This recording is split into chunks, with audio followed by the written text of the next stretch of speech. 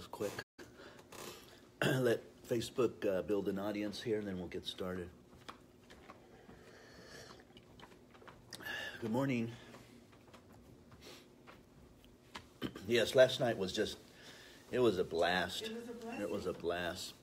All those little kids in here, and the part that I love is at the end when we have all this candy left over. I mean, bags and bags. We must have had, probably about 30, 40 bags of candy left. And so I love grabbing them, opening them, and just pouring them all over kids. You know? They love that. I felt like grandpa or something. Well, you've had a lot of practice at that. Morning, Facebook. Diana, Deborah, look what I have, Deborah. Does this look familiar? I just noticed it on the bottom. It says Deborah or Debbie, so it must be yours. I just grabbed that. I needed coffee. Grab your coffee, grab your Bible, and we'll be looking at 1 Corinthians chapter 13. The love chapter. Yeah. I want to thank everybody that helped us last night at our event. It was a blast.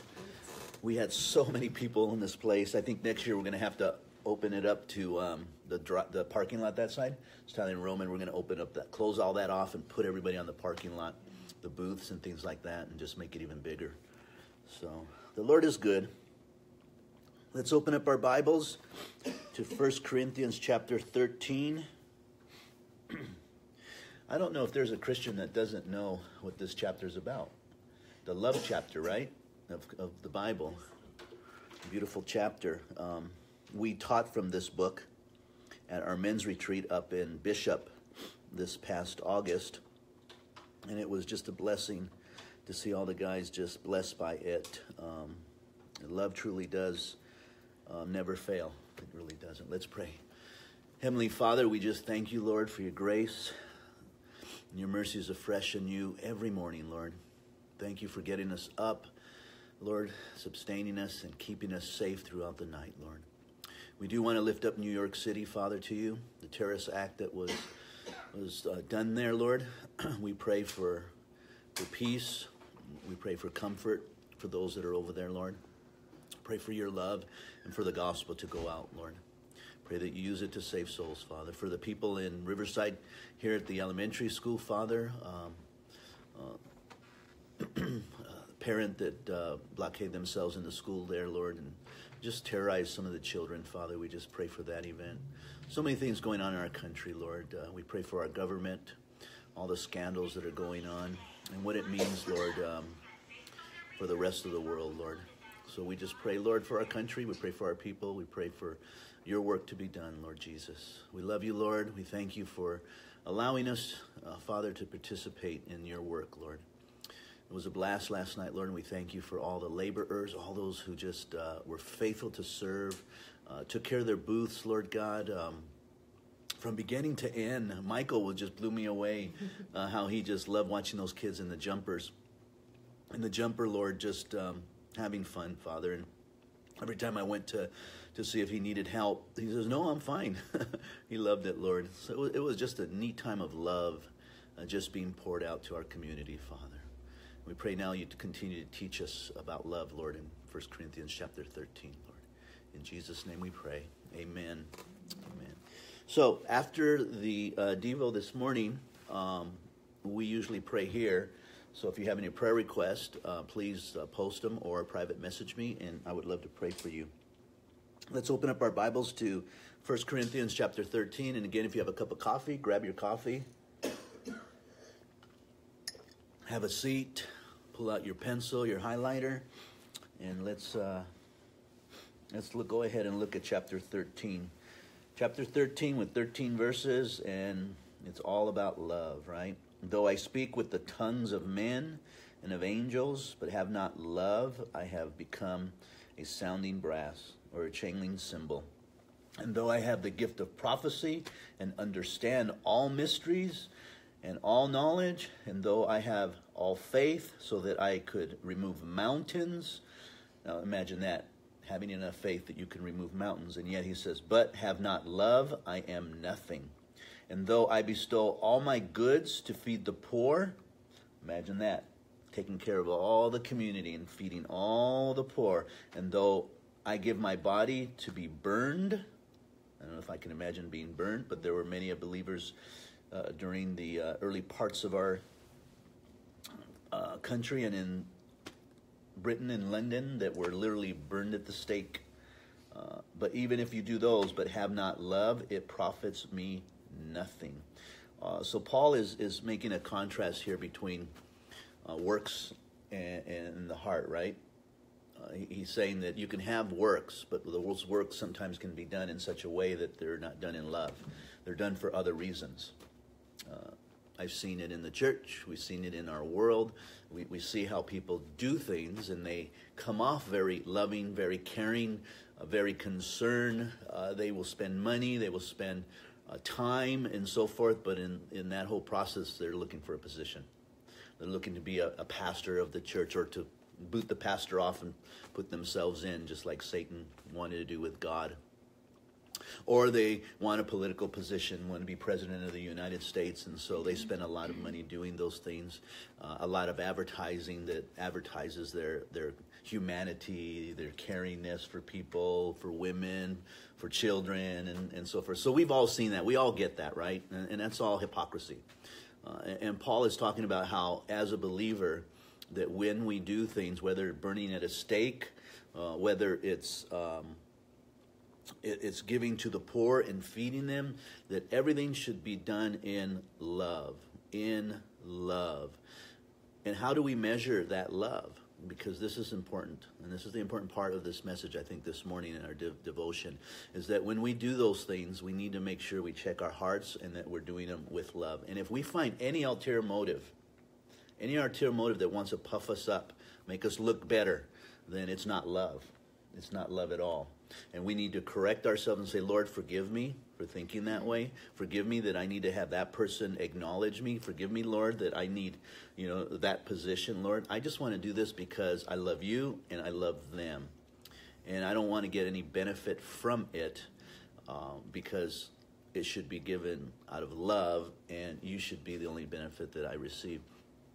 You want God to see your heart being pure. And you want God to see the motives that you truly have. And who knows their motives more than but yourself, right? And sometimes there are times when you don't even know your own motives. Sometimes this little thought comes to my head when I'm doing something, and I have to rebuke and say, no, that's not why you're doing it. So don't let the enemy plant, that little thought in your mind either. So rebuke it and then do it out of love. So now I'm not accusing anybody, but you want to check yourself. If you're going to be burnt at the stake, you want to make sure you're being burnt at the stake for love, because it would be a bad thing to all of a sudden be standing before Jesus. Well, I was burnt at the stake. Yeah, well, you need to do it for love, So love is important here in this chapter. Greater than tongue, greater than the angels, greater than any works that we can do, any acts of deeds to the poor, or even if we burn our bodies for a greater cause. Now we look at verses 4 through 8, and he actually defines love for us. He says, love suffers long, or in some of your Bibles it may say patience. Now, as I read these, you will immediately be convicted by the Holy Spirit, because we don't do these. We struggle with all of these. I don't know if there's a person that actually can fulfill all of this completely, but how many of us really suffer long? How many of us are really patient with others, with those that we deal with, whether it's commercial or whether it's business and so forth? How many of us are really patient? Not too many of us are patient. From time to time, God shows us that you can be. And for some reason, you can have a spirit where you're just like, oh, everything's so good. That's all right. I'm just really patient today, and you're in that place where you're just truly loving, but not too often. So the conviction is there, but realize this: Jesus has fulfilled this. Jesus has truly fulfilled all of this. He is the ultimate person of love. So love suffers long, or is patient, and is kind. Love does not envy. Love does not parade itself, is not puffed up. Love does not behave rudely, does not seek its own, is not provoked, thinks no evil, does not rejoice in iniquity, but rejoices in truth, bears all things, believes all things, hopes all things, endures all things. Love never fails. But whether there are prophecies, they'll fail. Whether there are tongues, they'll cease. Whether there's knowledge, it will vanish away. So love is patient. We have to be patient people with one another. God wants us to be, just as Jesus is. Love is kind. We should be kind to one another, opening up the doors for others. I just came back from the chiropractor. I wanted to have a full body makeover so that I could go to India without any hopefully problems. And having to do this Devo and being there at 8, and of course they're opening up at 8:05 because they're late, and I'm just starting to go, oh, I'm going to be late, and so the door's open, and I want to run to the door and sign up and make sure I'm the first one in there, right, so I can get out and do this. And all of a sudden this guy comes kind of wobbling up with crutches and the whole bit, and I'm just kind of like, okay, Lord. So I grab the door, I open it, and I said, go ahead, and I let him go in. He goes, oh, thank you. He went in, but they took me first, so it worked out anyway. But love is kind, doesn't envy. We don't envy one another. We don't envy what others have. We don't want what others have. We want what God has given us, what God has blessed us with, and we need to take care of those things. Love does not parade itself. It doesn't jump around saying, look at me, look at what I've done, look at what I've accomplished, look at this great ministry of mine. Oh boy, when you start doing that, you've got it all wrong. The only reason that your ministry is being blessed is because God is being good to you, and not because you have anything to parade yourself around with. Is not puffed up. Is not puffed up, or the word is arrogant. Arrogant. We know what that word means. But it behaves, or it does not behave rudely. You know, rude? You know what rude is? And for some reason, every time I read this, and it's been like this for tens of years, first thing I think of is people who burp. It's always, because that is so rude. I think it's so rude that you're standing in line and this guy just belches out. And I'm like, come on, really? Couldn't you hold it, you know? And I know it's hard sometimes when you drink a Coke can or something like that and all that carbonation, but that's always the first thing I think of when I think about does not behave rudely, is someone who burps, you know? But that is rude, right? Yeah. So we need to be people that aren't so rude. Does not seek its own. So again, thinking of others more highly. And I tell you, last night, I just felt the Spirit in everybody that was just helping. And I think it was the worship added to it, just brought the Spirit of God. People were serving. And Chris, what was it, Chris? Is her name Chris? She served from beginning to end, never complained, just faithful. And at the end, I went up to her and I said, do you need anything more candy or anything? And she looked at me and she said, I am really thirsty. I haven't had any water since I've been here. And I'm like, oh, okay, hang on. And I ran in here. I knew there was no water because I'm thinking, oh, there's no water. So there was enough water in the sparklets. So I grabbed her a cup of water and ran over and take it. She goes, thank you so much. And she drank the whole cup. But I tell you, everybody did such a great job. Everybody truly was not thinking about themselves. They were thinking of others. And it just showed in the whole event. Love is not provoked. So we're not provoked easy. People want to provoke us, but we're not provoked easy. Thinks no evil. Try doing that. Try not thinking evil. Evil of others, evil of society, evil of people, evil of whatever's going on in your life. Doesn't think evil. Does not rejoice in iniquity. We don't get this sense of, yeah, they got it, because of their sin. We're not praising God because someone fell, because they got hurt because of their lifestyle. That's not what God wants, because that person's lost and they're going to the pit of hell, and God wants to have mercy and grace upon them. Now, I know there are people out there that are so wicked and so wrong, and if something happens to them, there's a little sense of, oh, boy, they just got theirs, I kind of look at it as a child. You ever see two brothers, two siblings, and one gets in trouble and the other one just kind of like, yeah, I finally got him in trouble, ha, ha, ha, type of attitude. We shouldn't have that attitude. Everybody, I always view people as lost. And if they're wicked, it's because they don't understand it. I don't think they really truly understand. I know they have a conscience, and I know they know right from wrong, but for some reason they're not in control of their spiritual minds and bodies, and they're in bondage to the enemy. And I always look at them from that lens, saying they don't even know what they're doing. And so having that heart of forgiveness and understanding, and then you can love them easier when you understand their loss. I mean, they can be in your face and saying all kinds of things, and you're just going, you are so lost. You just don't know the Lord. And your place is going to be far worse than this place is to you when you die. And so having that perspective sometimes helps. So love doesn't rejoice in iniquity, but rejoices in truth. And it bears all things, believes all things, hopes all things, endures all things. Love never fails, but whether there are prophecies, they'll fail. Whether there are tongues, the word tongues there is language in this sense. And it could be speaking of the interpretation of the gift of tongues with this different language that speaks to God. But I want you to notice something, and then we'll interpret the last the 5 verses here. That Paul is ending this definition of love here in verse 8 in the sense that these things will all cease also. So the tongues will cease, prophecy will cease. These gifts that God has given to the church one day will cease. When will they cease?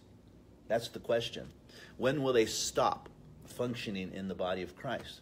There are some that believe there are no gifts today. There's no gifts of miracles. There's no gift of tongues. There's no gift of prophecy. They believe those all ceased when Jesus Christ came, died on the cross, and went to heaven. When he ascended to heaven, there was no need for that anymore because now we have the Word of God. We must go by the Word of God. And I agree that we must go by the Word of God, and we have the Word of God. We should always check everything with the Word of God, whether it's prophecy, tongues, or any other gifts that we have. Even our hearts, we should check our motives with the Word of God. So, if those things are ceasing, when are they ceasing? Well, let's look at verse 9. For we know in part, and we prophesy in part. So, there's a lot of information out there, and we don't have all that information. Some people are able to retain a lot of information, but even the information they have is very little compared to what's out there in the world. And so we don't know a whole lot.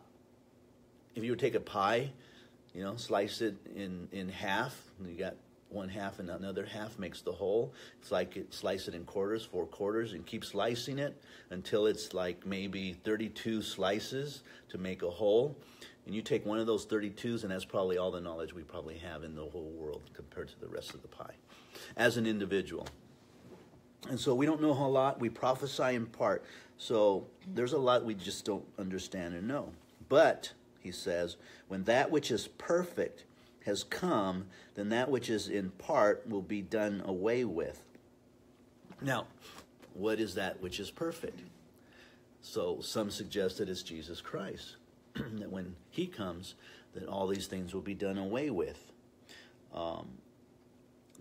That which is part will be done away with. So we have to look at the word perfect. Now, the word perfect in the Greek can mean complete. So it could mean that when we are completed, then everything will be done away with. There's no need for it. When will we be completed? When we get to heaven is when we'll be completed. And then he says, he gives an analogy, and this is an analogy of what he's saying in truth in this chapter. He says, when I was a child, I spoke as a child. I understood as a child. I thought as a child. But when I became a man, I put away childish things. For now we see in a mirror dimly, but then face to face. Now I know in part, but then I shall know just as I also am known. And now abide faith, love, hope, and these 3. But the greatest of these is love. So we see dimly in a mirror, but one day we'll see face to face. Who will see face to face? Jesus. We'll stand before him, and he'll know us completely. We know in part, but then one day we'll know all things. When will that happen? When we're with Jesus. And so what Paul, I think, is saying to the Corinthian church, which is very carnal, is look, all these things that you are so involved in, that are holding on to, gifts of tongues, prophecies, your works, you sacrifice, all these things, they're nothing. They are nothing. What really matters is love, and that you're loving in the way that God has commanded us to love. The Apostle John makes it very clear in the gospel, but also in 1 John. He says several times, if you love me, keep my commandments. And so love is not a sacrifice. It is a keeping of obedience. Love isn't burning yourself at the stake. Hey, let me show you how much I love you, and I'll go get burnt at the stake. No, the person would probably say more like, let me show you how much I love you by my obedience to you. And that's your evidence that you are following and keeping his commandments, and that you love him by keeping those commandments. And so we are to love. And love is not an emotion, though it brings on emotions. And that's a good aspect to understand about love. Sometimes we want to love people through our emotions. Well, I just love you. I feel it. I feel connected to you. I feel no animosity towards you, and so I can love you. Well, then how do you reconcile when Jesus says that we ought to love our enemies? How do you reconcile that? See, because your enemy, you don't really feel it. You're not connected, with them. And so love is an act of obedience to God, that you love one another as God has loved us. And we were all enemies of the Lord Jesus Christ, and yet he gave his life so that we would have eternal life. So having the love in our hearts of obedience to the Lord is what the Lord requires. So good thought today. Think about that. Have love for one another. Care about one another. And the Lord will just take care of the rest. Let's pray. Heavenly Father, we just thank you, Lord, for your word, Lord. And just a reminder, Father, that was the reason we even came to the Lord Jesus Christ, was because Jesus loved us. It's the kindness of God that leads us to repentance. And I know in my case, Lord, it blew my mind that God would forgive me of all my wretched sin and wash it and cleanse me completely as though I never did it before.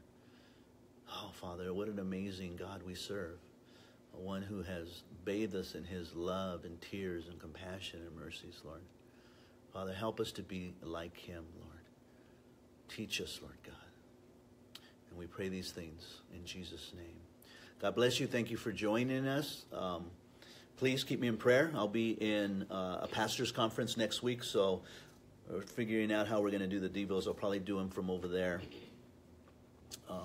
But following the pastor's conference, I got one day back here, and then I'm heading off to India on the 10th through the 21st, so I'd appreciate your prayers.